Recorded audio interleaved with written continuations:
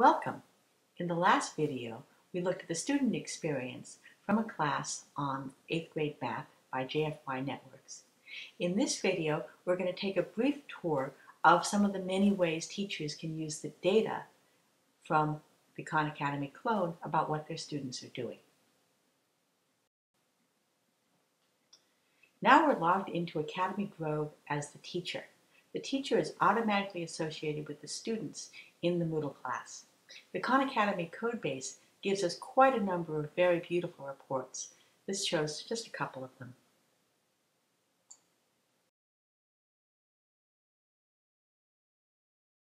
In this report, you can see that Demo Student 1 did both videos and skill building today, and today Demo Student 2 did just skills, and Demo Student 3 did just videos.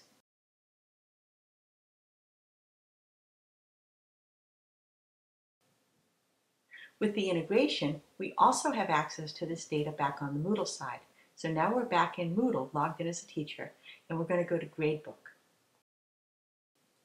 For the videos, the number you see there is the percent of the videos they watch. So for Demo Student 1, they watch 99% of the video.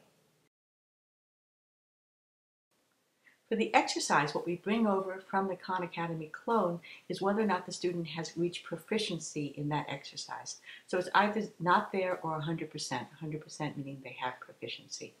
Having this data on the Moodle side opens us up to all sorts of possibilities, including using Moodle's branching to branch based on whether or not a student has successfully completed an exercise, or using the gradebook to help with accountability, to give a small portion of the homework grade for whether or not they've watched the whole video.